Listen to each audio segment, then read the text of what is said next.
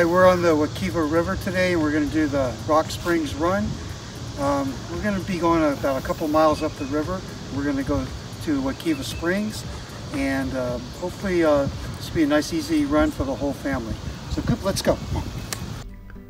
The Wekiva River and Wekiva Springs are located in Seminole County, Florida, just west of Longwood and just north of Orlando. The Wekiva River Basin makes up one of Florida's only two nationally designated wild and scenic rivers and is fed by about 30 natural springs. The water is cool and crystal clear year-round. The put-in point to go just to Wekiva Springs is at Wekiva Island, and there are kayak, canoe, and paddleboard rentals there.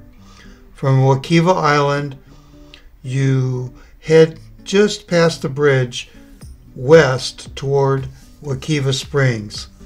Wekiva Island is a dog-friendly recreational area that has a bar and there is a food stand there. The parking is free and there is no admission fee. If you have your own watercraft, there's a $10 launch fee, and the rentals for kayaks and canoes is $25 after 12 p.m. The bridge is the cutoff point for swimming due to alligators, and we pulled Cooper aboard after passing the bridge.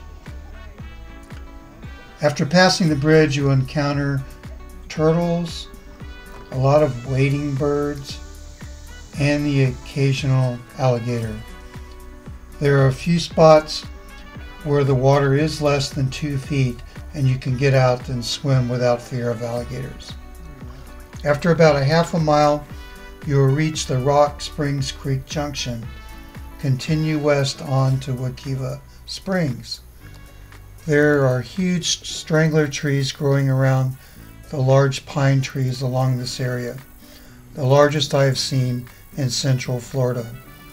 The river is pristine wilderness area at this point. You will officially enter the Wekiva Springs State Park about a half a mile after Rock Springs Creek.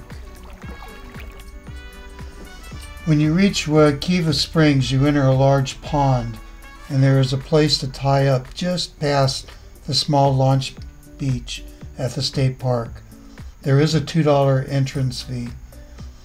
Wekiva Springs is a nice stop to grab a snack and a dip before heading back to your starting point on Wekiva Island.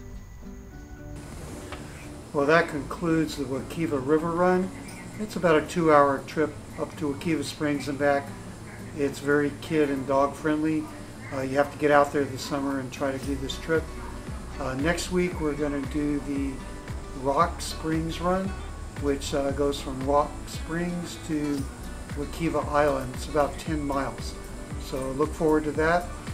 Please hit the like button or the subscribe button if you're watching on YouTube.